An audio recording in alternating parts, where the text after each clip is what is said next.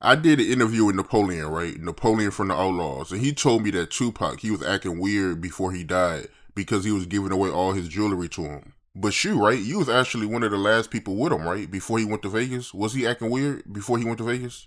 Um, well, the way that he wanted me to come with him was kind of crazy because he was like really trying to get me to go with him, like like really he sat there for a good we sat there for a good 10 minutes, and he was trying to talk me into getting in the car with him and leaving with him right there. But I was I had a rough week and shit, and I needed to go take a motherfucking shower and shit. I was like, man, I ain't going nowhere like this.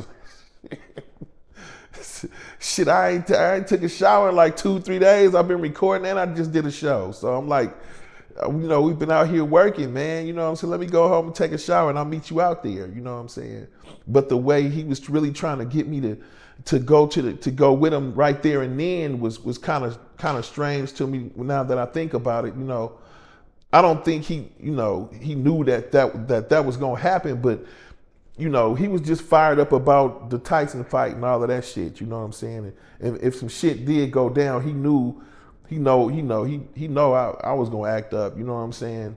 Or do the right thing. It was just crazy how bad he wanted me to come with him that day. You know. But he did that a lot too, you know what I'm saying? Even when we recorded songs, he'd pop up at the videos like, motherfucker, why you didn't call me? That's my guy, you know what I'm saying? But it was still weird because he really wanted me to go with him that day, right there and then, after we did that studio session. Crazy, man. And how was the studio session like? And what song was y'all recording? It was Fame. It was called Fame, the song, but it was me, him, and Cocaine on there, and something we all adore, something worth dying for. Trapped in his game, stuck in his game, searching for fortune and fame. Something we all adore. That was the hook. And he kept on singing the hook to me the whole time until we even got to the studio. And then we got to the studio and recorded it. But, shit, we had smoked like 10 motherfucking blunts and shit. And recording. I was I was high as hell when we was recording this shit. But yeah, the song is on his one of his albums, but it's the Outlaws and Eminem, I think, is on there. I'm not sure. If you pull up the original version of Fame on YouTube, it might even pop up. And you know what they say, right? Before someone die, they act out of character.